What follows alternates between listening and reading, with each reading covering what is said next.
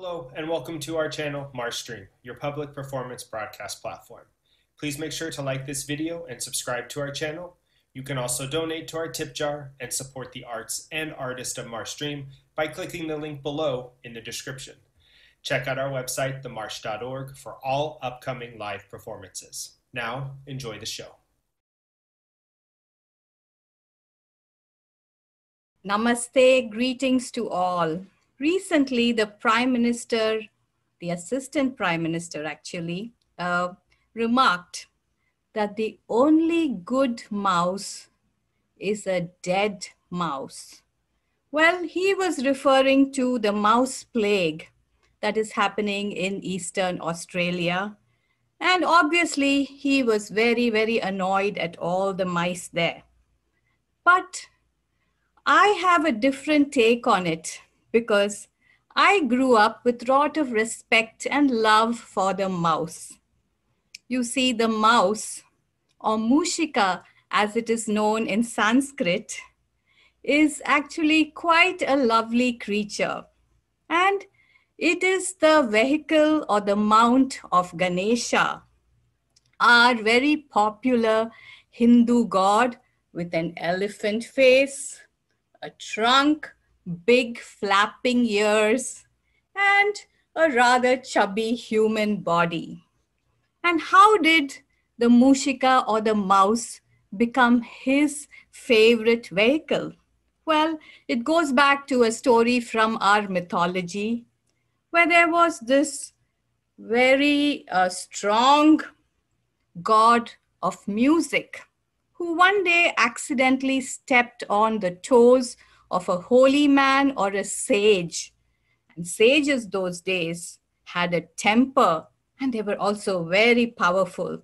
So immediately the sage, in his anger, cursed the god and transformed him into a giant mouse. This mouse started wreaking havoc, and Ganesha, the god who was the remover of all obstacles, stepped in. And he took the mouse under his wing or his ear, and he started working on the mouse. He first of all downsized him from a large creature to a small, cute mouse. And he made him his vehicle, always keeping him under control and close to him. So we see images of the mouse sitting very reverently by Ganesha's foot, often sharing the treats that are given to Ganesha. And also we see the mouse balancing the big Ganesha on his back. Well, here is another story. It is said that Ganesha used to go to the temple and receive all the worshippers all day long. They came asking for blessings, and Ganesha was happy to give them. And he would listen to all their problems. And in return, they would give him offerings, his favorite round sweets called laddus, which are balls of goodness. And Ganesha had to eat them to please his worshippers. He would keep eating and eating, and it turns out one day he ate so much that his stomach became huge and he became very sleepy. So he got onto his mouse that night and started heading home. It was a bright moonlit night, and those days every night had a full moon, it is said. And Ganesha sleepily sat at the back as they went through forests and mountains and valleys. And suddenly he was startled because a snake got in its way. And the mouse became unstable, lost its balance, and Ganesha fell off the mouse and started rolling down a slope. And as he rolled, his stomach burst open and all the goodies started rolling out. The bright moon was watching from above and was very amused.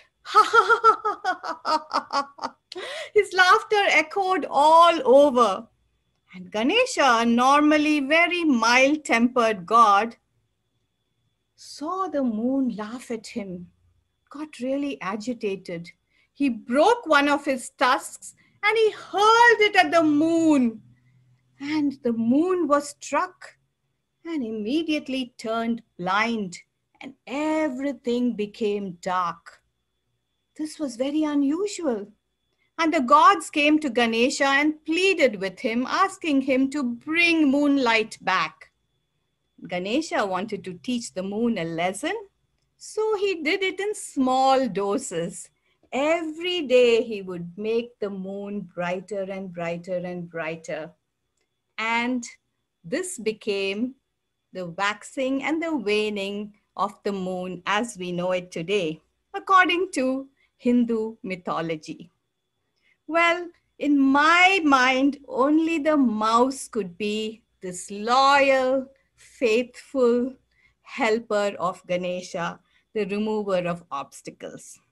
But some people say that Moosika could also refer to a bigger rat, maybe a bandicoot. Well, I grew up in tropical Madras and I did encounter bandicoots there. In fact, a family of those were living in my grandma's backyard, probably under the swaying banana trees. These are bigger, nastier versions of rats, very greedy and rather fierce. Well, they would creep up late at night through the back door grills of my grandma's home. They would squeeze their fat bodies in and land up in her storeroom or pantry. There were sacks and sacks of grains and peanuts that she got from her village. And Granny suddenly noticed that somebody was ripping through those sacks and there was evidence of grain strewn all over along with droppings. Well, Granny one day went behind the door and stayed vigil there. Then she saw two fat bandicoots come in and help themselves greedily to all that grain. She tried chasing them with a broom, trying to get rid of them, but they kept coming back. Granny then got these two big traps, and she also made her favorite snack, what we call vades in South India, fritters, a better version of falafels with more spice and onions and chickpeas. And she made a bunch of these, which we kids loved and couldn't stop eating. But she saved a few as bait for those bandicoot traps. And she fastened them by the hooks. And guess what? The next night, the bandicoots came and they didn't care for the grains anymore. The smell of the vades was enticing. So they quickly grabbed them and got caught in the traps. Granny stood triumphantly enjoying her victory. And she got her gardener to take these bandicoots in sacks and release them far away. And for a few years, they didn't come back. Well, the other theory is that Moosika can also be the bandicoot's cousin, the rat. And I beg to differ, because I have not so pleasant memories of the rat from what my mother told me. I believe when she was around 4 years old, she and a bunch of her cousins were sleeping on the floor on mats one hot summer night. There had been a wedding in the family and it was full of guests. And it turns out that one rat actually crawled on her and bit her foot. Yes, the foot of a tiny child. And even today, after 80 years, I can still see the scar on my mother's foot. So how can I forgive that rat and say that it could be a vehicle of Ganesha? No way. Also, they were much more cunning than the bandicoots. My grandma would make the same fritters and suspend them in their traps. But they would grab the fritters and make an escape and merrily come back the next day for more. Well, I thought when I moved to this country, I was leaving behind all these pests, rats and bandicoots and mosquitoes and cockroaches and lizards that would haunt us. But that was not entirely true. A few decades ago, when I lived in this big suburban neighborhood, behind actually a security gate, I encountered some pests. Yes. Every night I would hear the loud knocking behind one of my kitchen walls, and it would keep me awake. I would go with my flashlight looking for it. I would look for holes, but there would be nothing. I would knock back at the hoping that they would respond and quieten down, but that got them even more agitated. And then the mystery was solved when I opened one of the drawers with all the treats I had recently brought from India, including some spice powders that we mix with our rice and eat, some fritters, some wafers. I noticed that those had been tampered with. Something had gotten into those thick plastic, well sealed bags, and I saw evidence of pieces of all that around. And droppings, those dreaded droppings. I knew I had to do something about it. Well, I first tried setting a spring trap and I put some cheese in it. I was not going to make those fritters like Granny, no way. But the next day, the cheese was gone, but nothing else was in the trap. Then I noticed a big long tail disappearing under my fridge. So I set a sticky trap there. Yes, the next morning, lo and behold, was this big mouse. Not a mouse, really, it was a rat. Yes, happy to say that. This rat sat like that, looking almost dead, but its tail was still wagging. It was gray and it had pink undertones, and it was totally stuck.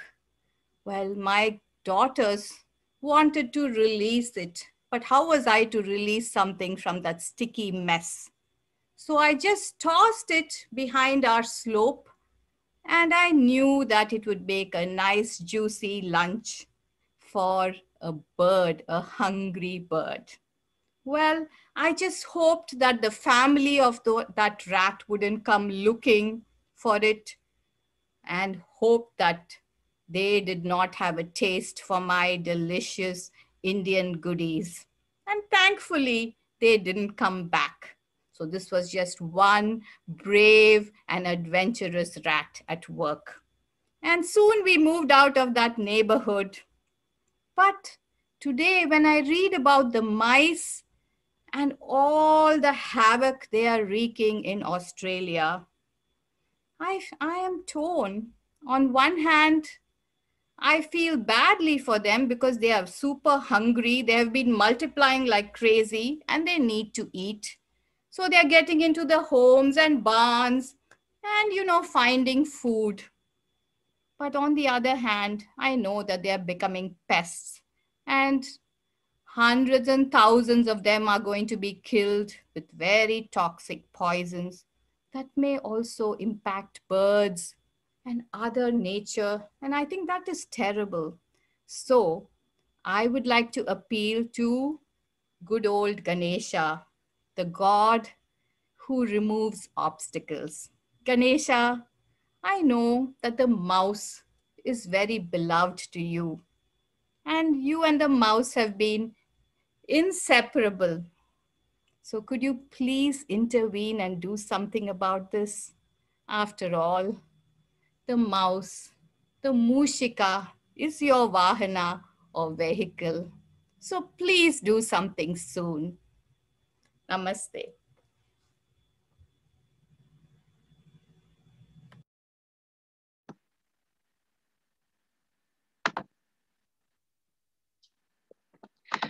Thank you, Roopa, for that wonderful performance. Now let's welcome our final performer, Emil Amok Guillermo, with Death to the White Filipino, excerpts from Amok Monologues.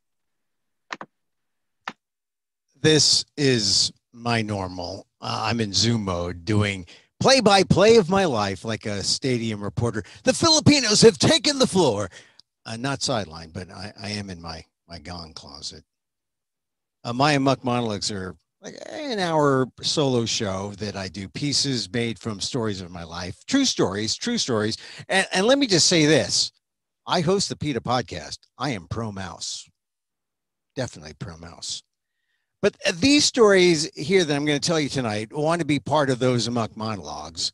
One is my gay driving job. The other is about meditation and Memorial Day.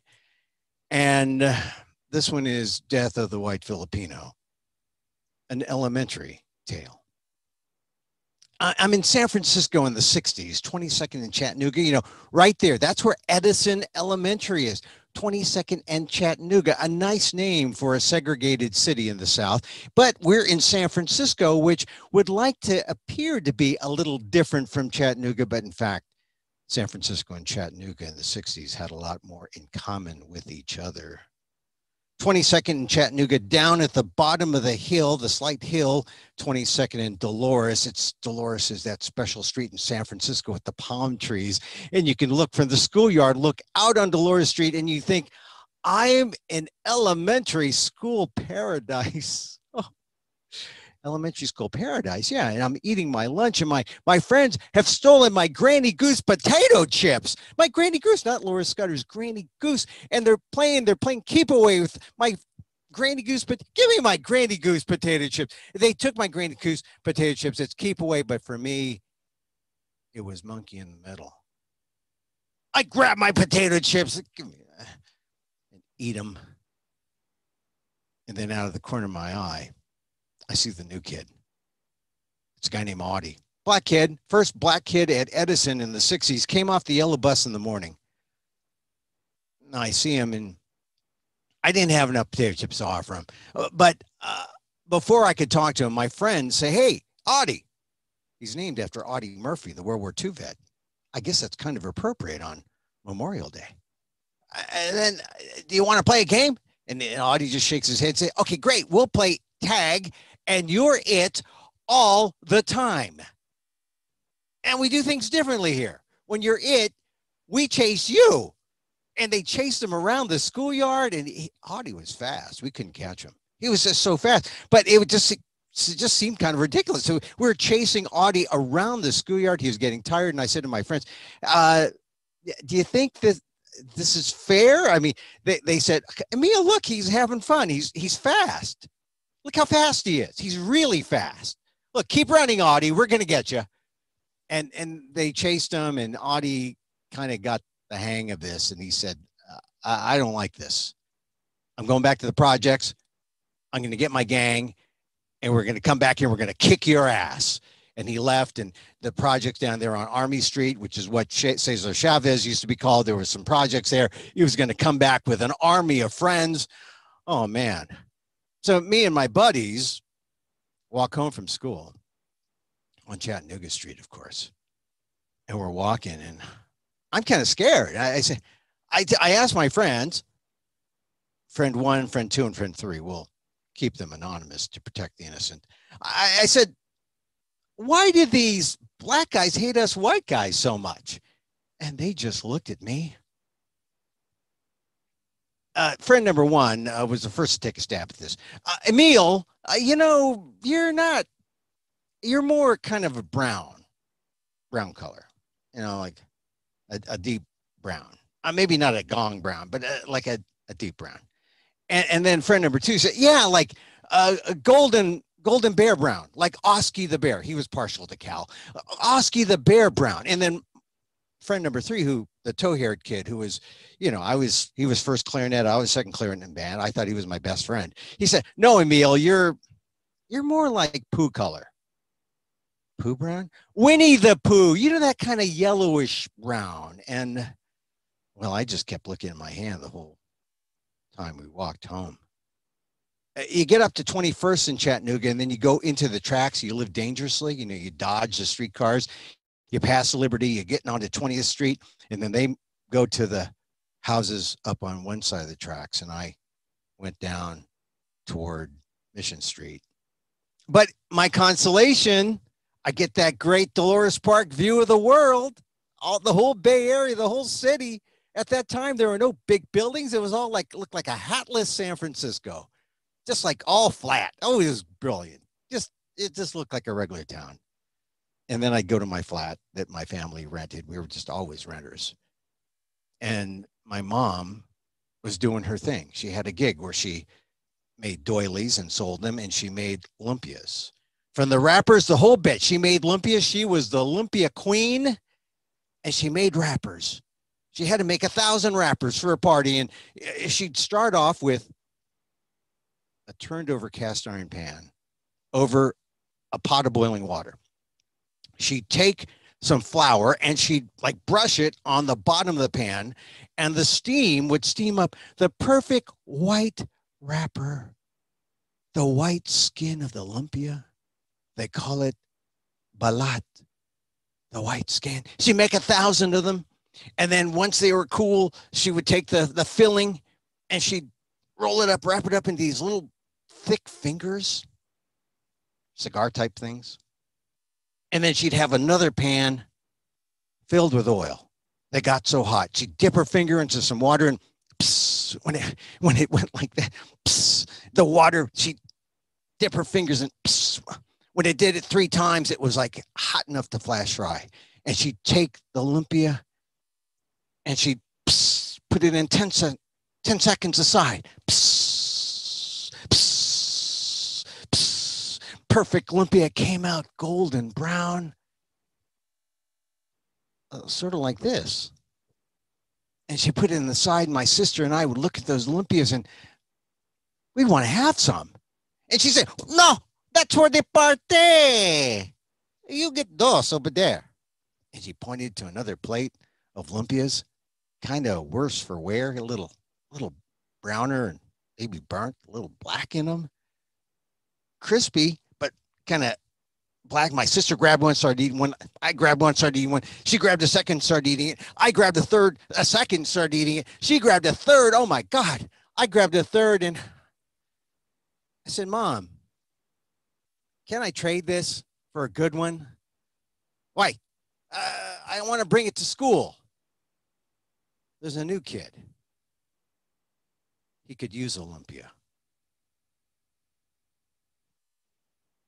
So I think that was the beginning when I discovered my Filipino-ness, and I was no longer a white Filipino. In the full Amok Monologues, I talk about going to Harvard and doing a lot of crazy things. But this second story, I'm on Zoom. Where else? A Memorial Day service. It was yesterday. My friend Corky Lee, he died in war. No, he died in the COVID war. Just think, there's about like 590,000 have died from the COVID war. Out of all wars, 650,000 in all of history have died from war. We're almost there. I don't know. Do you know many war dead? I know more COVID dead than war dead. Corky died of COVID January 27th. Oh, who was Corky Lee? Corky Lee, I don't know. Do you know Asian American history? He was at every Asian American event. He was the unofficial photographer laureate of Asian America. He was there with his camera, his lens. He put the Asian Americans, the Chinese American railroad workers back in that picture. Oh, you know, the picture at Promontory Point, the railroad workers are joining hands, and there's a railroad, and, you know, railroad here, and they're joining hands. And in that whole picture, there are no Asians, no Chinese workers. And Corky had a Woolworths Woolworth's magnifying glass, and he could tell there were no Chinese. He put in the Chinese. He went every May 10th on Asian American, Native Hawaiian, Pacific Islander Heritage Month to stick the Chinese back in that picture. That's the kind of guy Corky was. He's my friend. I love Corky Lee. He made me do more, see more, say more. My conscience. That's why I emceed that event. There was Reverend Toshikatsu Nakagaki, who kicked it all off. He had a Buddhist prayer and meditation reflecting on Corky's life. And he said how life in the West is more like a straight line, but in the East, Eastern cultures, it's more like a circle, in a circle. Reverend TK said, you can come back, right. You can go and then you come back right there. And you could feel it. You're together and then you're gone and then you're back again. It's a circle. It speaks to me because I am proud to say am an independent meditator. Now, this is news for someone who likes to go, his middle name is Amok. He's meditating now. Amok? Well, mindfully. Yeah, of course. I mean, I think this is progress. Amok has always been just a metaphor, but meditating means I'm quiet. I want to be the Johnny meditation seat of the world. I mean, it's so easy just to shut up and pay attention and be happy. I can help. In fact, I sit in front of my TV, eyes open, because I'm an eyes open, standing up, no prisoner of the cushion. I'm a stand-up meditator. Yeah, a stand-up meditator. And if my jokes die, that's okay. If you don't laugh, I'm a meditator. Silence is golden. I love the silence. And my TV news is part of the practice. I watch it to build resistance to the world, not get caught up with the push and pull of life, to be focused on the present, to see through it, to essentially Care Bear stare. Care Bear stare. But I'm an older guy. I mean, meditation is better. Care Bear stare. It worked when I was younger, raising kids. But then I'm watching TV and there are these mass shootings. Mass shootings. I see Paul Mejia, a Filipino like me. I see him in San Jose at the VTA. That could have been me. Paul Mejia was supposed to be in Disneyland this weekend celebrating his son's junior high graduation. And they would be driving back, having a good time, his 3 kids, his wife. Paul Mejia was living the life, an immigrant's tale. He came here as a toddler in the 80s. The 80s, came here as a toddler. His father came here. They were waited for their turn for the visas, and father and son are like best friends. And I saw the father on the news, Leonard Mejia, saying, it's the worst news you can ever get. The call that your son is dead. And all because of one man, a man named Samuel Cassidy, an angry white man who was well off, had a $100,000 job, but he hated his job. He hated his work. He was militaristic, had his semi-automatic weapons, 3 of them, had fired off 39 rounds. And he went after it sort of methodically, skipping over some, killing others. Found Paul Mejia. Paul Mejia, a victim from a mass shooting, the war within American society. I start to feel kind of amok to match Cassidy's amok. And I'm wondering, how do I deal with these non-meditators? The non-meditators with guns. I mean, I consult my meditation teacher who says, Emil, you're going through an intermediate phase. That's what he says. Get over it, because where this is leading is we are all one. We are from the same source. and we have all a lot more in common with each other. We are practically siblings. That's going to take a lot of meditation. I mean, I'm tempted to say screw meditation, or maybe let's up the Care Bear stare. I mean, I start to get a little angry. The last 4 big mass shootings, 12 Asian Americans have died. Atlanta, Indianapolis, San Jose. 12 Asian Americans have died. Maybe my teacher is right. Maybe we're from the same source. Maybe we're siblings, if not one. Is it any different from what the Christians say? Love your neighbor, or to the extreme, love your enemy? Now, the dead ones are easy to love, but they cause so much pain.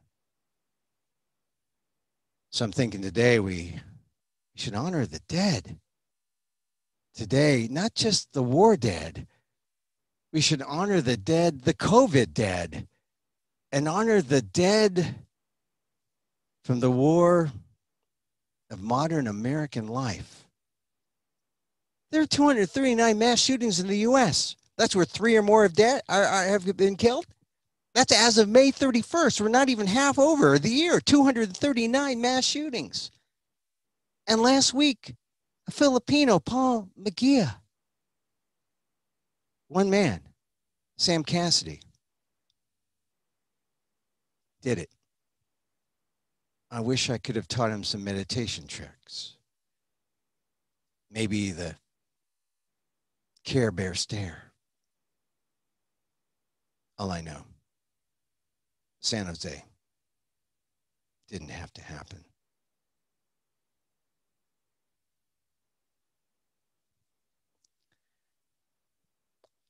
Many of you know that I'm Asian American, Filipino. These storytellers who I've appeared with today, they're part of an Asian American Storytellers in Unity group that I'm also a part of. I'm also a part of an independent group because we know that, you know, groups just don't like me being part of them too long. But I love Roopa and Mio and all the others. We do storytelling shows everywhere. This next story, well, it's also, this is the last day of Asian American, Native Hawaiian, Pacific Islander Heritage Month. A hippie hymn, right? A hippie hymn, a hippie hymn? Wouldn't that be Inagata Devita by Iron Butterfly? No Iron Butterfly fans here? Okay. A hippie hymn, Asian American, Native Hawaiian, Pacific Islander Heritage Month. That's the full name. Joe Biden signed it on the proclamation. Let's go with it. The Native Hawaiians have been screwed. Let's include them. But this is the last day. This is the last day we can say it up until like midnight. And then it's Gay Pride Month, June. And for that transition, I want to tell this story. It's Driving While Gay. I'm in a play in Boston in the 70s. I get to play like white guys in black theater. And sometimes in white theater, when it's non-race specific, I just play the generic guy. I'm a chorus member here. It's mid-70s. I'm in this play. We're waiting in the wings, and I'm talking with the other cast members, these other chorus members, Andy, and I forget the other guy's name. And I'm excited because I'm going to Cape Cod this weekend. And I tell, hey, I'm going to Cape Cod this weekend. Oh, yeah? Well, why are you going to Cape Cod? Well, I got this job as a driver. Oh, you took that job, Emil? Well, yeah, I went to the job. In college or at the job board. I went to the job board, didn't say, it said driver wanted. Emil, that's a gay job. It didn't say gay driver. Emil, I had that job last year. What, this is how you guys communicate? They didn't have Uber back then. And he said, Emil, I'm telling you, well, I mean, he sniggered. Have fun. I said, he said I didn't have to wear the uniform. The next day, I meet Roger, who hired me, on the phone. And he said, yes, I don't have to wear the uniform. I can just drive the car. It was a big car. It was a Cadillac. He's in Boston. We're going to go to the Cape. Let's go. I've never been to the Cape. At Cape Cod, we'll see we'll see the foliage. We'll see. It'll be great. I'm driving. And just so there's no mistake, I say, hey, what about those Patriots? They're doing well, huh? Yeah. Go Patriots. Football team. And he's a professor from another college, not the one I go to, but he uses the job board at my college. And he says, oh, yeah. We get to the house. It's a long ride, about 3 hours or so. We get to the house and I see that this is not the first rodeo for Roger, although it is my first rodeo. And I see there are pictures all over the house of people in costume, not the driver's costume, but other costumes and some rodeo costumes, but they're all having fun. And I can tell Roger still wants to have some fun. And me, hey, I'm a young Californian, grew up near the Castro, bought film at Harvey Milk's photo shop. So I'm open to some things. So we get there in the house and he says, the sauna's over there. Hot damn, saunas. I love saunas. Put on my bathing suit and a towel and we go into the sauna. We're in the sauna sitting down and I can feel the heat just coming up. And he's sitting across from me and we're looking at each other and I'm feeling the heat and it's really hot. And I just smile, but say nothing. And it's hot for me. It must be hot for him. And at some point he just says, the beach is out there. And he runs out to the beach and jumps into the Pacific. Oh, not the Pacific, wrong side. Jumps into the Atlantic, cools off, and races back to the sauna. I just follow him. I jump into the water and go back in the sauna and sit down. And we're both sitting soaking wet in the sauna, but it's hot. And we can last another 10 minutes until we heat up again, trying not to look at each other, but dripping wet and then dry. And then I say, the beach is over there. And I run out to the beach and I jump in the water.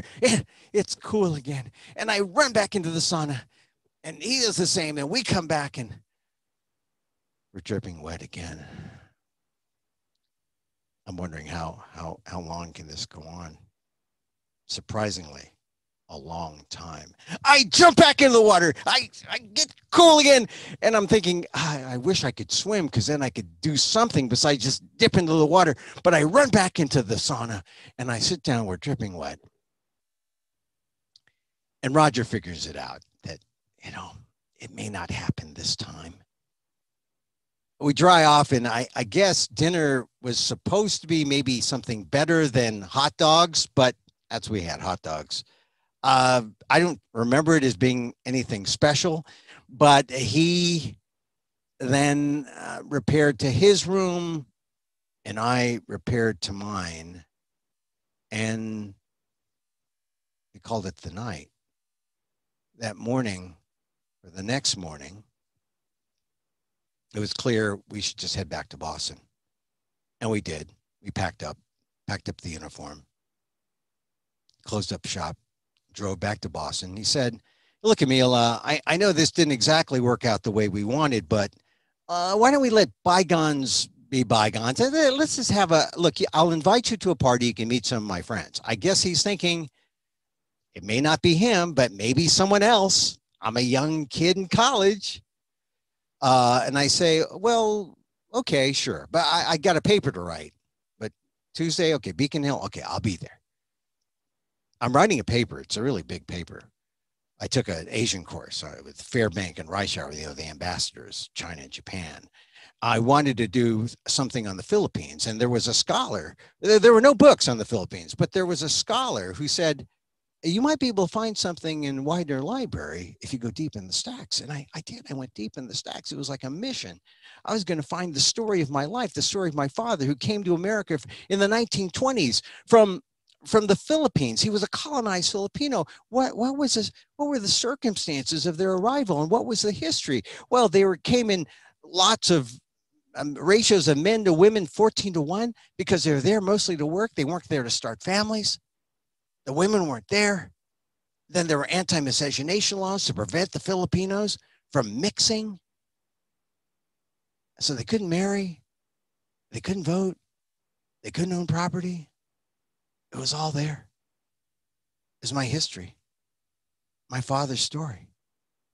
And I just thought he was just an awkward dude. It was discrimination.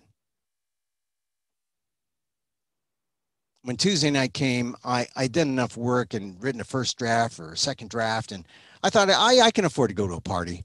I go to Beacon Hill, and Beacon Hill, if you know Boston, is, you know, it's a good thing I wasn't drunk back then, because there's a lot of cobblestones, and you're like, you know, like floating around there. I find the townhome. It's a nicely appointed colonial. I walk in, and it's like I opened up the closet of Greater Boston.